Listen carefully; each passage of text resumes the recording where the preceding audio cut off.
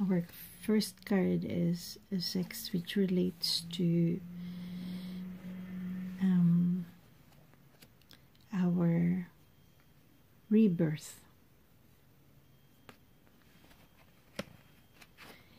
And on top of it, we can see the word compassion.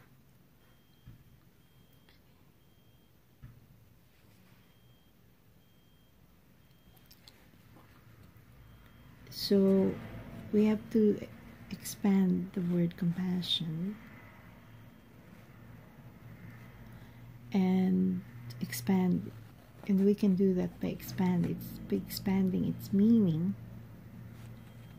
I can see the word compass, you know,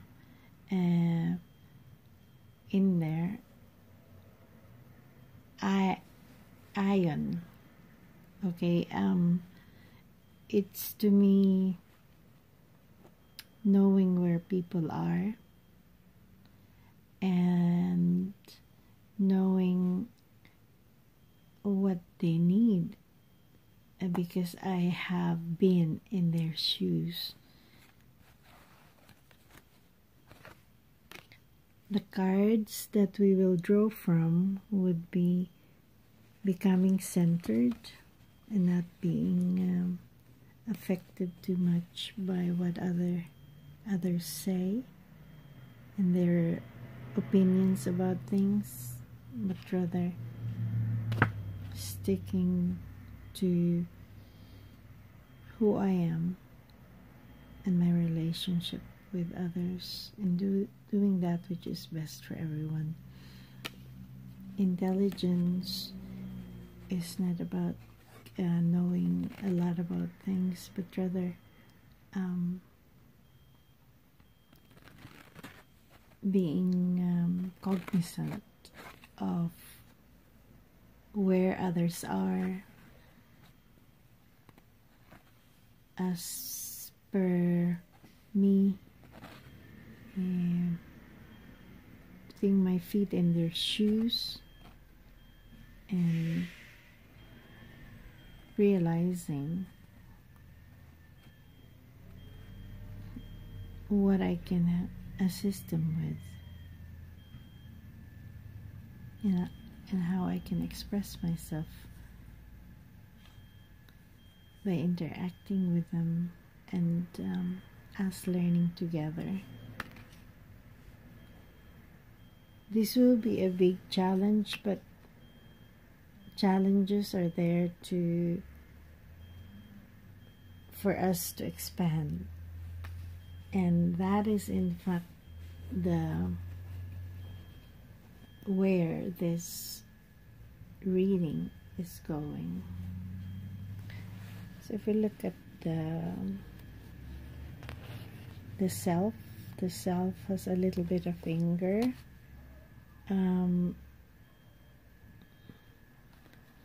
and of course we have to deal with the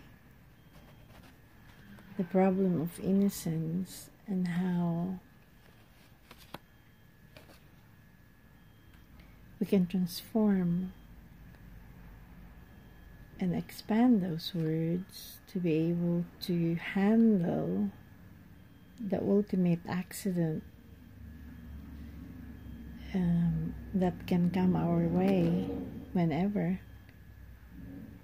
And instead of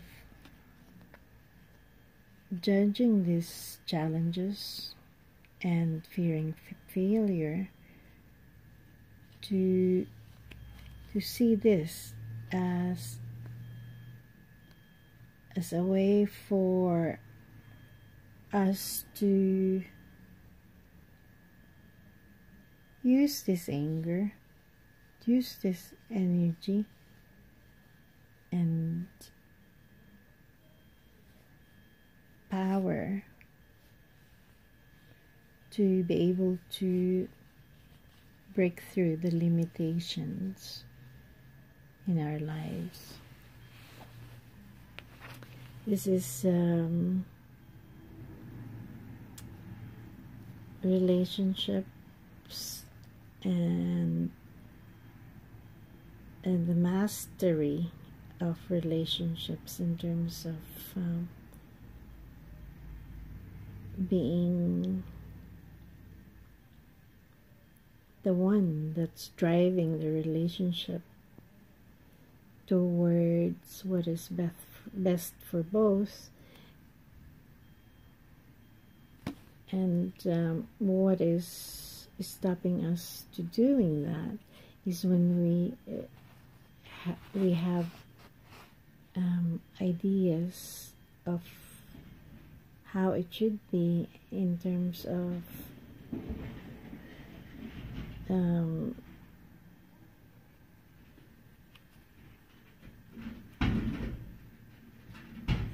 how others function, and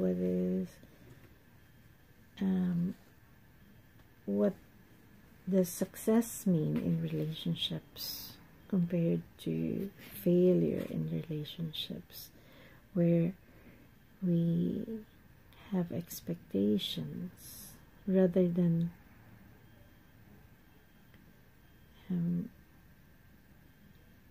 realizing and working on ourselves, realizing who we are and how we can be the best that we can be, so that then we transform our desires to wanting what is best for both of us, knowing that will translate to what is best to people in our world, and that instead of hoping for that to happen, we make it happen, because we are aware of who we are and our place in this world, and how to give meaning to our words and meaning to what we do.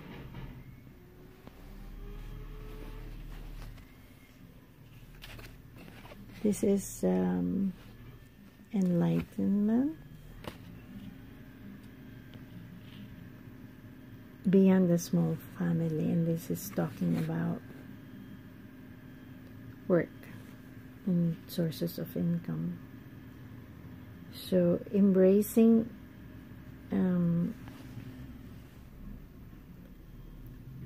all of life and our relationship to all of that can bleed into our work area,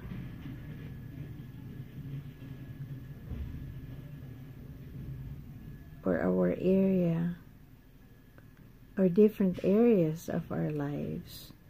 And right now we are looking at work, so we can use this at work,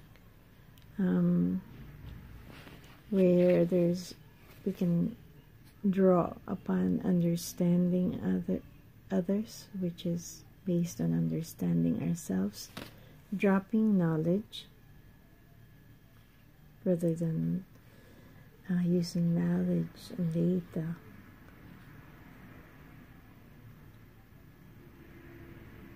for becoming more or less than others and judging others. We will use it to drop knowledge, to come to an understanding of ourselves and others that we work with, and being aware of when we misuse our power and correcting that.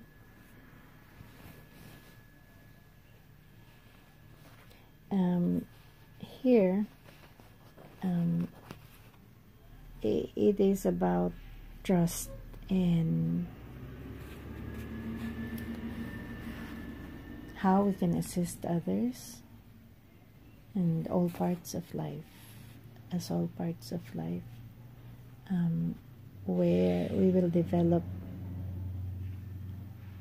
gratefulness for being here and for being able to develop ourselves to contribute for the best of all, drawing upon our understanding that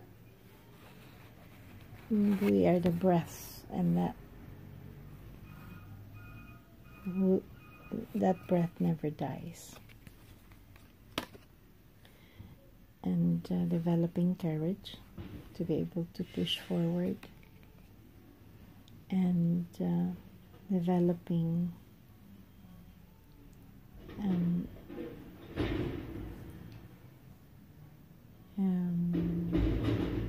focus to pushing through and doing just that.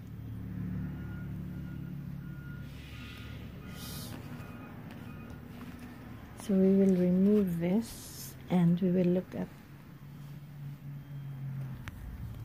these cards.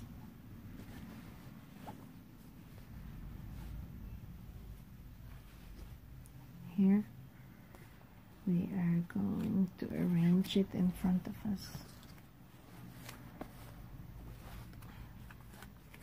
Okay, this symbol here refers to the mind. Let's look at what's behind all this. It's our affinity with plants and animals. And our learning experience would be receptivity, meaning to not to see that we are above them, and so we are the ones teaching them, but rather to receive from them also and learn from them. Receptivity is something like that. And that we can draw from being single-pointed in terms of, single-pointedness in terms of our mind not wandering when we are with them and reacting so much and being so emotional and lovey-dovey. Also listening to what they're telling us, communing with them as equals, and also understanding the mind through understanding how they relate to us without the mind, or with very little emotional reactions, and learning from that, where animals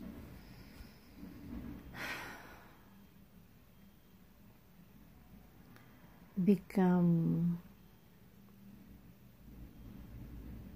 true to themselves and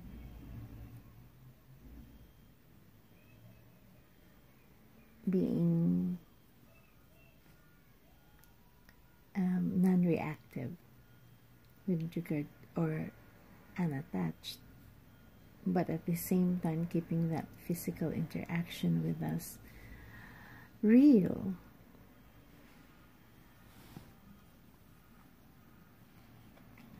This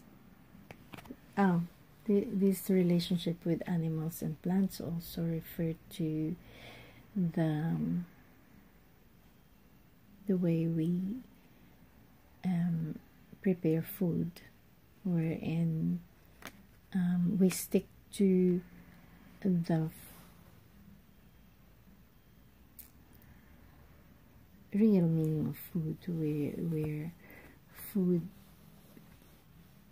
are substances that we ingest for nourishment, and considering that as a starting point for directing our choices, our food choices. and how we prepare food. We prepare food not for taste, but looking at blood types and what is needed by the body in terms of ingesting food that the body doesn't react to. The body can sit with. And this is about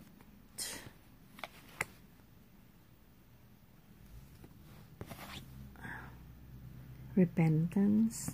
Whatever we did that is related to money and anything physical that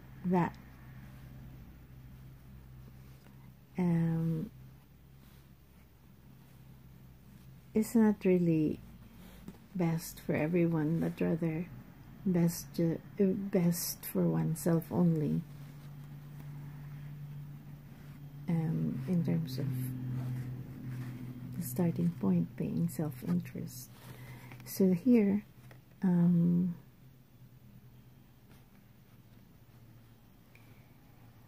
we can learn from the greatest miracle. The greatest miracle being what releases after we have forgiven ourselves for the limitation we have imposed on ourselves in terms of maybe spending money, in terms of misusing it and stuff like that. Here we can draw upon practicality, and using money in a practical way where we can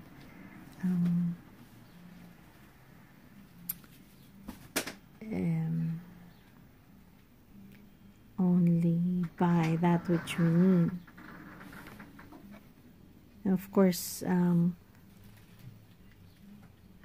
lessening or releasing anxiety when it comes when we are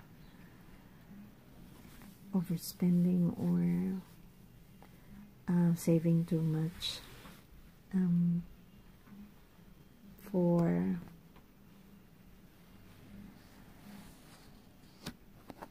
the future, and rather than doing that, we can look at a practical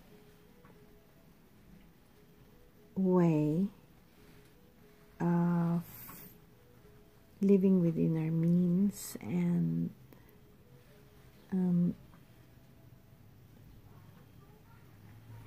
also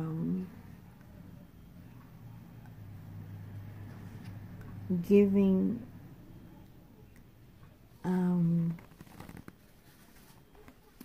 money value equal to life, and also using money accordingly in terms of assisting projects, and that is best for all life. And also drawing upon the word ordinariness, which is really keeping our expenses to the minimum, because we only spend for things that are needed, and not buying so many clothes that we don't really need and stuff like that. Those are just examples. So this here is about our relationship with words and how words can in fact assist us. And enjoying life. And what is stopping us from doing that is searching for whatever it is that we want. And usually what we want is based on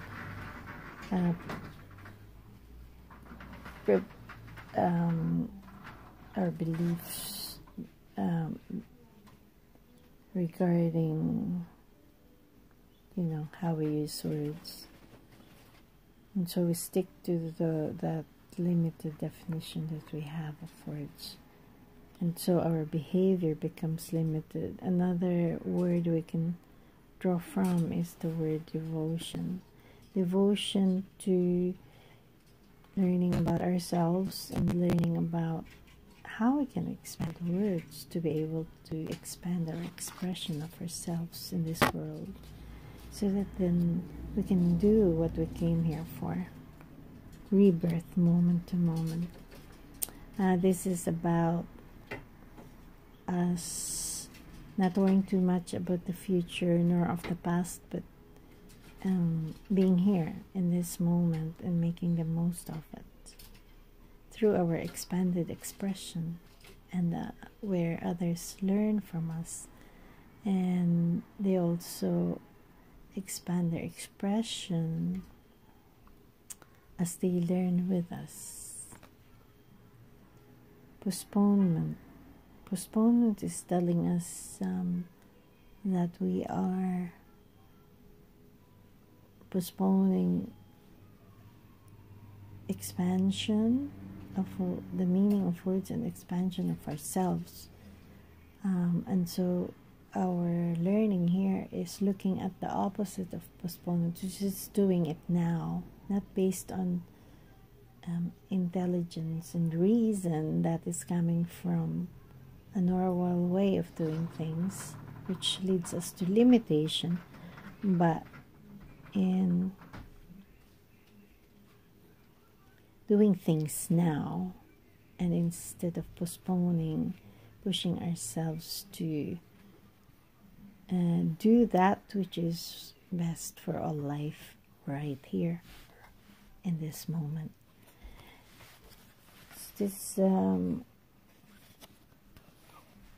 This card is about work.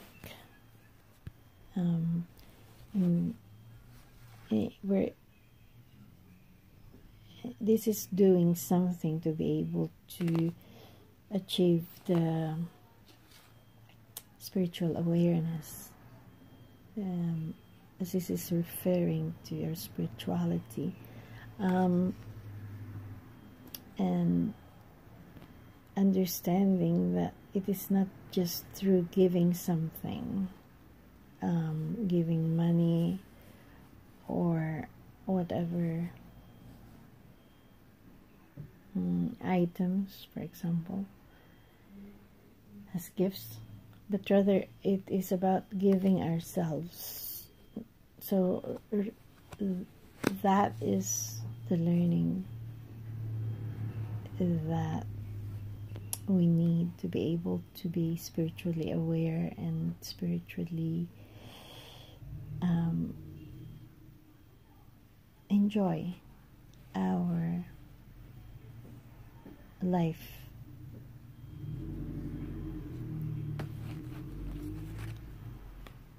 This is transformation, which is one of the 3 words that we can draw from to be able to learn what we need to learn in terms of giving of ourselves.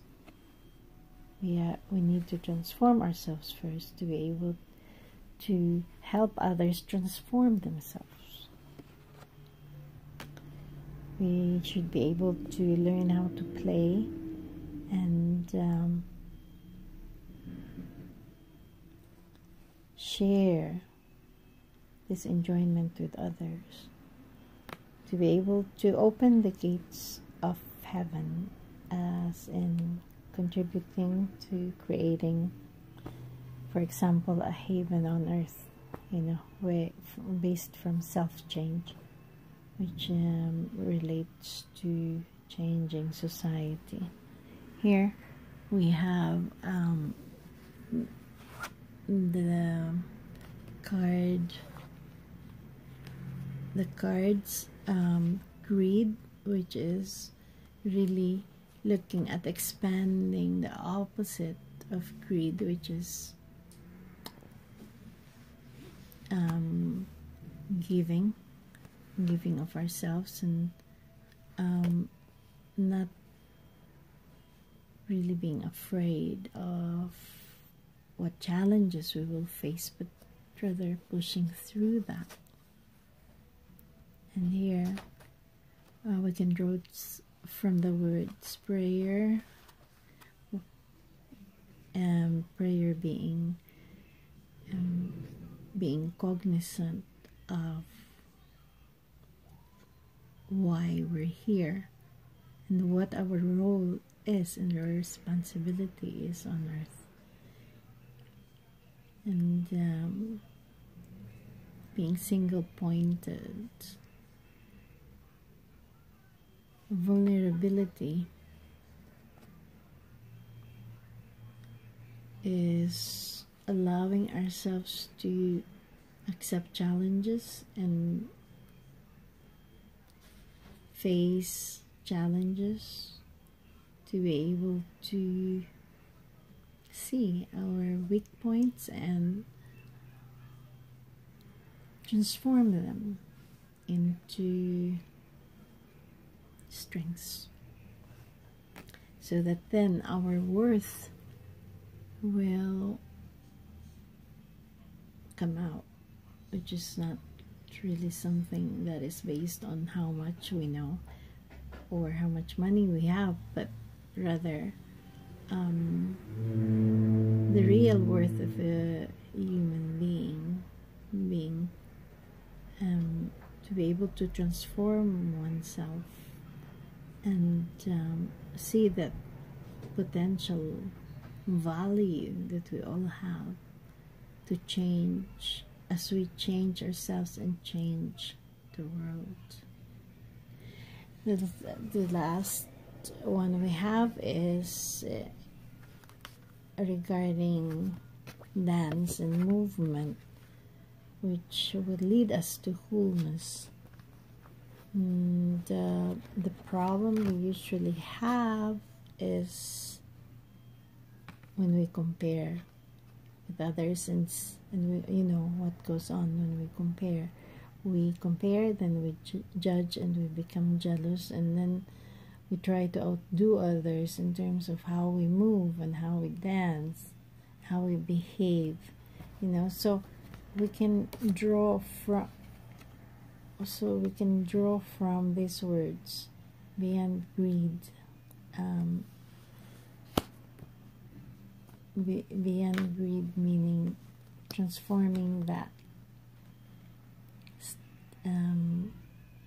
need to benefit ourselves only by whatever we do, but also looking at benefiting all of life, animals, humans, and plants, and being able to